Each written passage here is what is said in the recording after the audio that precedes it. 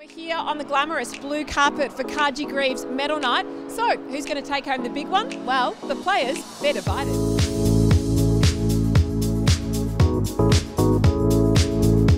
I want to talk about your outfit for Family Day. Still wearing the whole kit, premiership medal around the neck. Best on ground?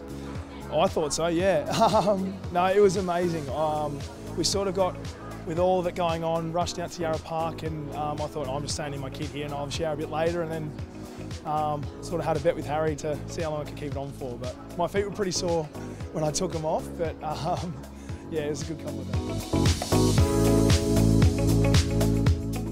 Best dressed couple so far in the Irish green. You both look fantastic. Bit of a slap in the face to whoever came before us, but I'll take it. Sorry.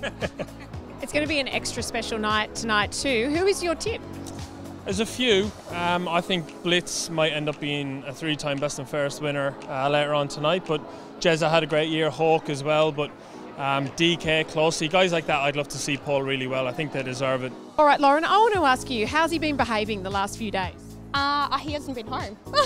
He hasn't been home, he's been gone for about a week, and yeah, pretty good now. So nice to catch up tonight?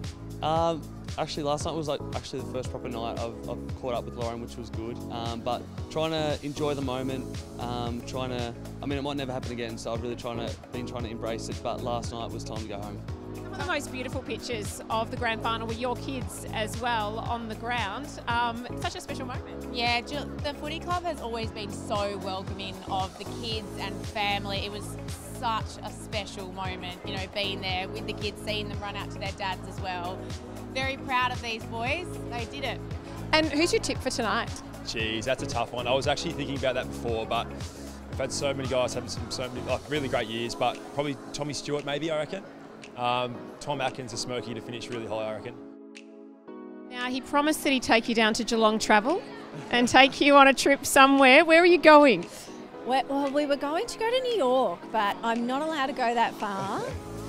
Yep, so we're going to go to Hawaii, so I'll be able to sit on a beach and relax there. And who's your tip tonight? Oh, it's a good question. You know, there's probably 5 or 6, which I think will be a really exciting count tonight. How we do the votes is actually quite confusing, so if someone can pick it, I'd like to know. What about for you?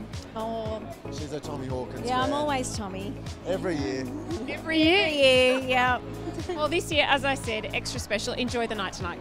Thanks, Jack. Hopefully we'll get invited back. But if we don't, we do love coming. I think we can sort you out with a tip. Thank you very much.